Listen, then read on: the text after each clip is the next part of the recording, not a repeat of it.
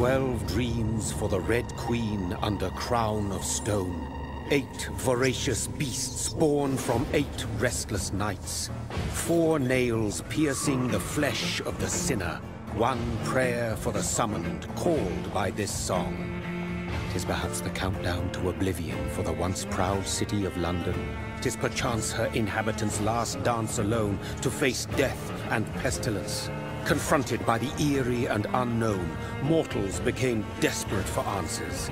A flock's flight makes for an omen, the falling of a star a dire presage. Turning to priests for interpretation when there was no reason to be found. When religion failed, men turned to science. I saw them build such vain cities, crafting machines made for endless war. New questions flourished as old answers withered. What is darkness but lurking sun? What is wall but enslaved stone? What is glass but tortured sand? What is song but a call to arms? What is hate but jilted love? What is life but death pending? Blood.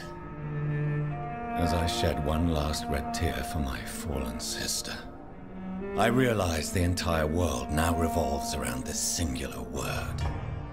The epidemic that has stricken London is not the Spanish flu. It is transmitted through the blood, via violent biting, turning survivors into frenzied immortals.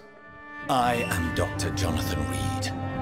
I am a vampire, born anew into an age of death and pestilence. While plotting factions close in around me, I am sworn to find the source of this epidemic. I am convinced greater perils are still to come. I know the answers I seek are hiding in our blood. London has been cleansed. This catastrophe came about when an ancient malignant will crossed paths with mortal imprudence. For now, we are safe. For now. My craving for blood remains. Red like hate, red like hunger, red as life and death, passing from one immortal to another, from predator to victim, patiently biding its time to rise again. London has been cleansed for now, but there's a simmering hatred, fear, and old grudges. When will we succumb, mortals and immortals alike? The next disaster is only a matter of time. My only hope now is to catch the woman I love, to understand why she fled, and unmask the secret that has been lurking in her blood for so long. One prayer for the summoned, called by this song. Child born from darkness, whose path he must find. Now the song is sung, and your path chosen. England is safe, but the cost was dire. Blood and tears, both parched by cleansing flames.